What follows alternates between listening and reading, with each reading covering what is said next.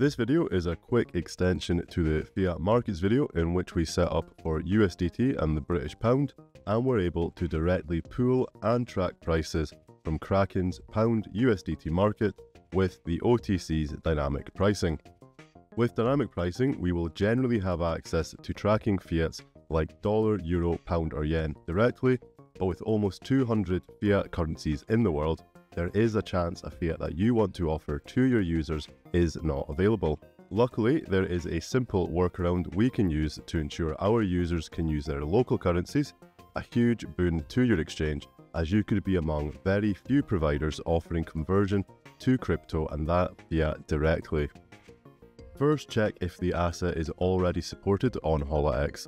From the operator controls into assets, then the green add asset button, and then the middle tab for fiat, you can see we do already have a good list of fiat ready to go, but in the case that the desired fiat is not currently available, this is fortunately simple to set up.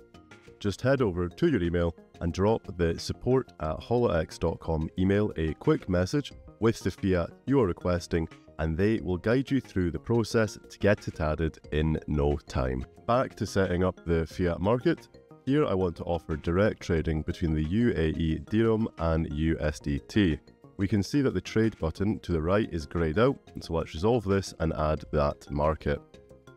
Just as in the last video, go through the steps to add the OTC broker deal for Dirham and USDT. And once we get to the pricing section, here is where we have the issue, as there is no appropriate market to track offered on the large exchanges. But by using the advanced section, we will be able to do this. So by selecting Kraken as our source and opening the track market price box, we can search for USDT and at the bottom, select the USDT and actual US dollar market. Setting the spread close to 0, we see that as we would expect, the price retrieved will be close to 1. Then by going into advanced, we are going to make the edit to bring those prices in line with the dirham. Find the current conversion rate between dirham and dollar, which at the moment is about 0.27, and then back into the advanced section, we multiply the base amount of the Kraken market by that conversion rate. Remember that this rate may need to be updated to match any fiat currency changes over time. With this set, we can see that the price refresh now matches what we would want for users buying and selling with dirham. Of course, for USDT, due to its nature as a stablecoin, the price won't fluctuate too much, so dynamic pricing won't have too dramatic an effect. But let's expand this same process to a more useful situation, such as Bitcoin. Skipping the initial setup steps and getting back to the pricing page of a new Bitcoin and Dirham deal, and again, choosing the Kraken market to source the price, but this time searching for the Bitcoin to US dollar market and checking that price, we see what we would expect, currently just under 60,000. Doing the same process as previous, however, we see something odd.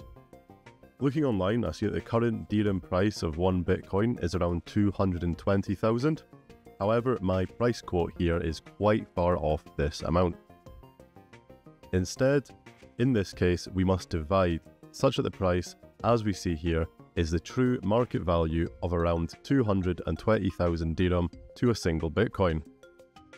The general advice here would be to closely compare this pricing screen with a tool like Google to ensure that you are offering your market at a price that won't cause you any unexpected stress down the line. Jumping back now to the first USDT deal, finish that setup process, refresh, and the market will be added. Logging off now as the admin, and let's test this new market as a user. So this user has dirham deposited and wants some USDT.